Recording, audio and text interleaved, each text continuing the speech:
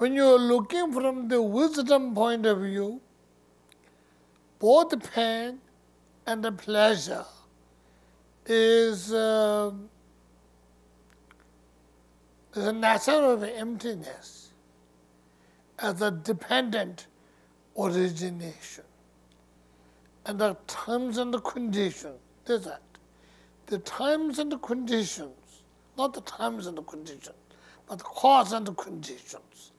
Because in the dependent origination, when we talk about it, what it changes, cause and the conditions, that's the one thing. Parts and the parcel changes, that's another thing.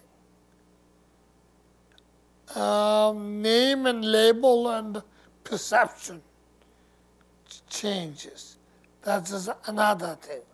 When you say depend, there are so many easily understandable for us is the cause and effects.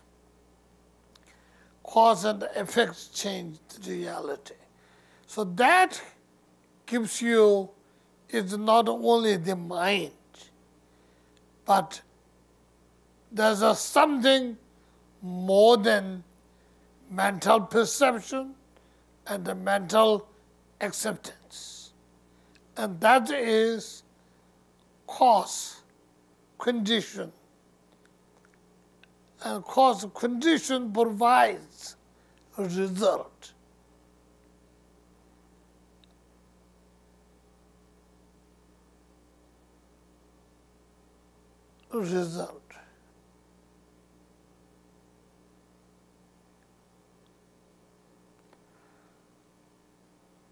So even we get that idea, cause, condition, changes reality.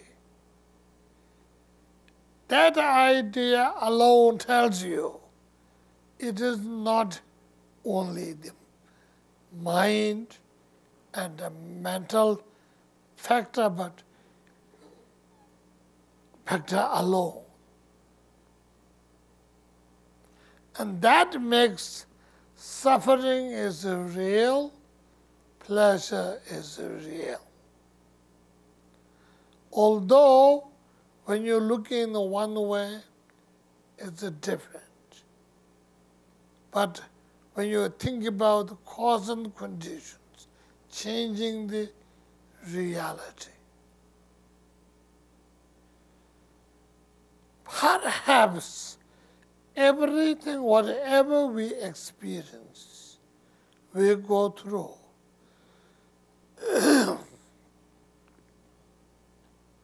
are like that. Negative deeds, positive deeds are like that. Without depending on the cause and the condition, there is no negative deed. There is no positive deeds. Also, the reality of a negative deeds is also causing a pain and a misery to people. And reality of a positive and virtue is causing a joy and a happiness to people.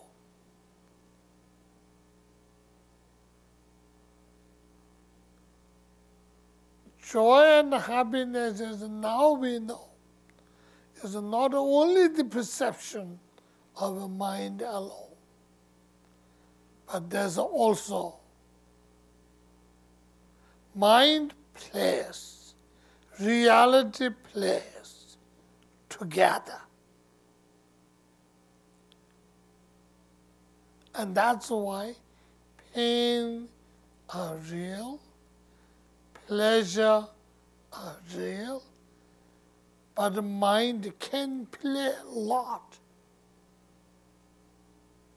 If it's not really a direct causing a physical or mental pain, mind could make hell of a difference. But the mind alone cannot do. There is reality. That reality is the cause condition effect. Part, parcel effects. Yet, it's interesting, yet it is impermanent. It's not a permanent. It is impermanent. And also changes tremendously. And so fast. It is fast changing.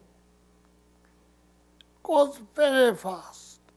What makes it change?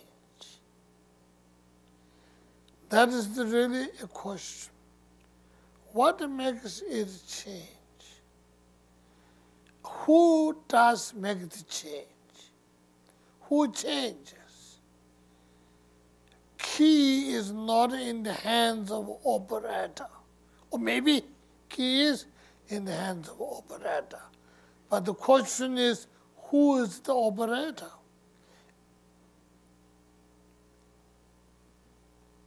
Who operates?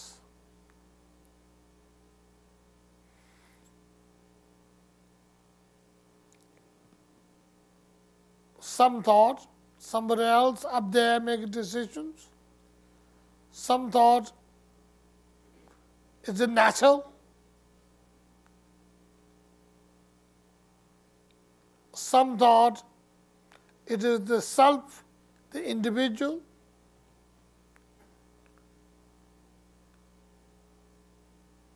Interesting, huh?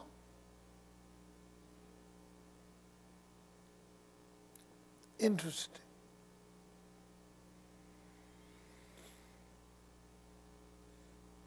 Truly, do we really know? No, perhaps not. Perhaps not. Religions, I don't know, ideas will tell us differently, by different religions.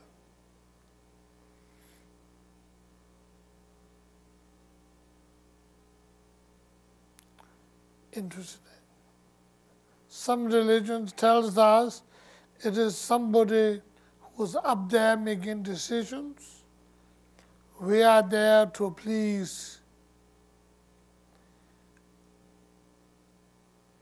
Some religions tells us it is not up here, it's down here. It is, like Buddhist says, it is your karma.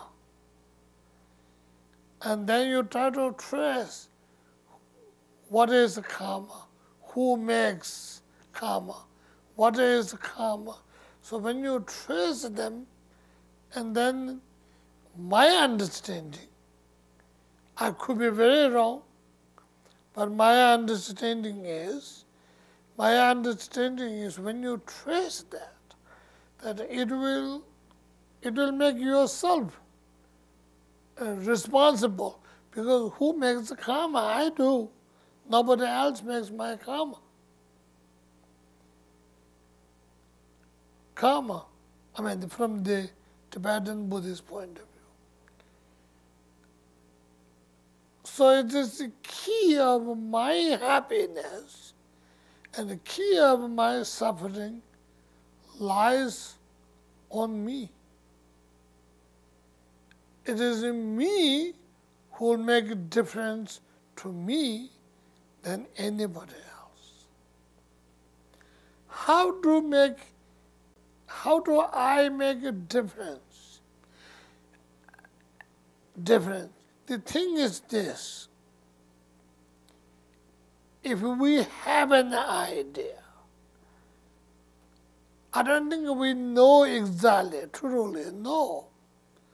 But if we have an idea that my deeds will make difference for me in future, then I can be careful.